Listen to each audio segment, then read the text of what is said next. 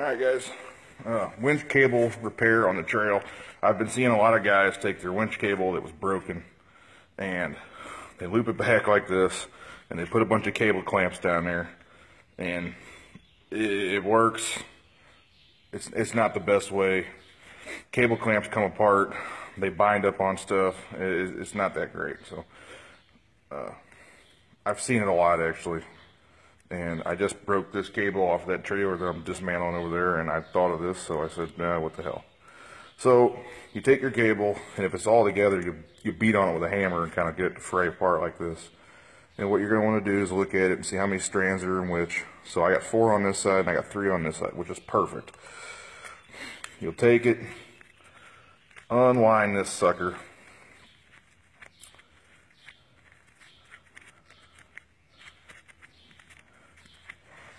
Give yourself quite a bit of cable here. Let's say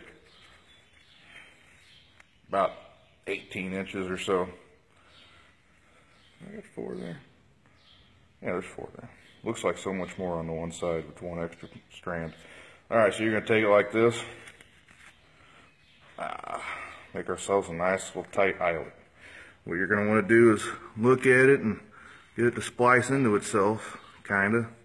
And whenever you get that nice little splice into itself, and you pull that on through. Alright. And what you're going for is when these come back down together, you're going to have a tail. Alright. So now, when this is woven through all the way down, this is going to take a couple times. I've been doing this for a long time. The guy taught me how to run cranes. He made me do this for fun. That and load charts. If I wasn't running, I was splicing or I was load charting. I guess it really shouldn't just go for winches. This could also go on the operator page for apprentices to do in your spare time. Because while this doesn't make a legal choker, what it does make is a great throwaway cable for stuff that you probably shouldn't be doing, but we use it on the tugboat a lot because the tugboat was just relentless on destroying stuff. Okay, so now you get down here to your end. You want to make it nice and pretty and splice these 2 together. Find out where it's going to lay.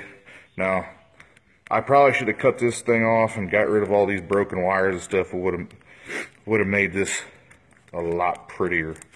But for demonstration purposes, it ain't gonna hurt us any. And it still ends up being pretty, just with a bunch of broken cables that you'd cut yourself on. All right, so that's called the old Molly Hogan.